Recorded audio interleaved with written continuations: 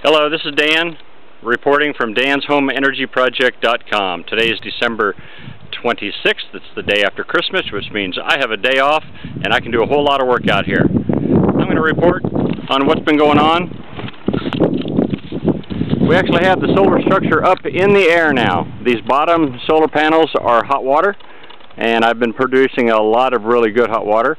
The panels up top are photovoltaic, which means they produce electricity for the structure. We're going to take a little walk around the back. Got a little storage tank there. It's going to hold about 100 gallons of hot water eventually. Right now it's in testing mode. In fact, a lot of this is still in testing mode. Here's a set of interstate batteries that I have. It's getting ready to get hooked up today. These are model U2200UTL deep cycles.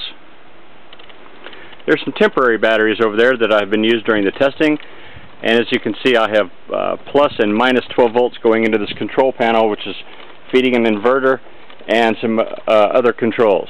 On the face here, I have a digital voltmeter and two amp meters.